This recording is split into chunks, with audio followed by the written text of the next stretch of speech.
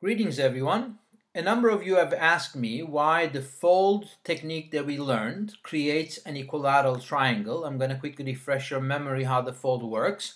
You start with your rectangular piece of paper, and I'm going to assume you remember how we fold it along the long side to create this midline.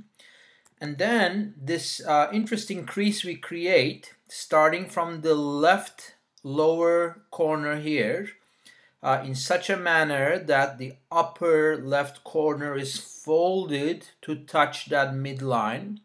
We want to learn why that creates an equilateral triangle, and that basically will amount to creating here a 60-degree angle. If I could convince you that that makes a 60-degree angle, hopefully this will convince you that it has to create an equilateral triangle. So to do that, we're going to quickly remind ourselves some basic geometry. There's a theorem that is basically the following: an altitude of an equilateral triangle is also a median. An altitude of an equilateral triangle is also a median. What that means is if you start with an equilateral triangle like the one I have right here, and if you drop a perpendicular segment, also known as an altitude, from a vertex to the opposite side, it will bisect this opposite side. The best way to see that this is true is to note that all the sides of an equilateral triangle are congruent. So these two side lengths here are congruent. An altitude here will create two right triangles, one on the left, one on the right. And because these right triangles are sharing the altitude here also, you could use the HL theorem to show that the left and right smaller right triangles are congruent to each other by HL theorem.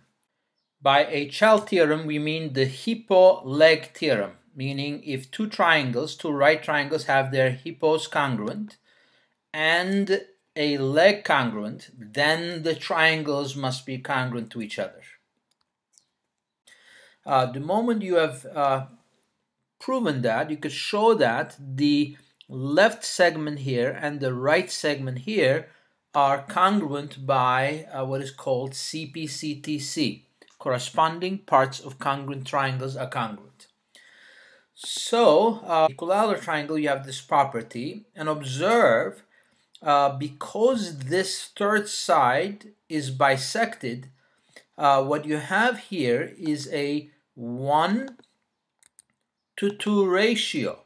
So if I could convince you that you end up with a situation where you have 1:2 ratio in a right triangle, you have in effect created a 30, 60, and 90 triangle. So the key here is to realize that the folding we're going to recap in a second creates a 1:2 relationship between the side length and the length of the hippo. The moment you do that, you guarantee yourself a 30, 60, 90 triangle. So let's go back to the shape that we had, the folding we had. This construct is going to require you to think sideways.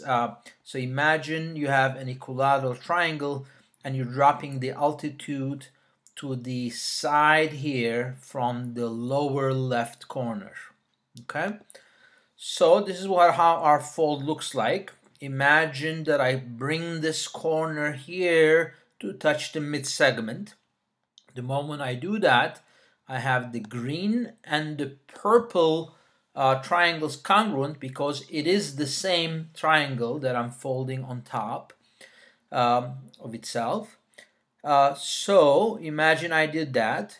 Observe that this segment here, which has one dash, has to be half of this segment here, which has 1 and 1, 2 dashes here. The reason is you're in effect creating the altitude situation here in an equilateral triangle. And the moment you do that, you are back to the picture that we have studied before, where this is of length unit length. This is double that, which is equivalent to this length here. The moment in a right triangle you have a 1 and 2 situation, the third side has to be of length √3, and that creates a 30, 60, 90 triangle situation. The reason that this will create a 60 degree here is the right angle here is going to, you're going to have left over 60 degree on that side. Alrighty, so I hope this wasn't too confusing and it gives you a hint why the fold we learned creates an equilateral triangle. Take care.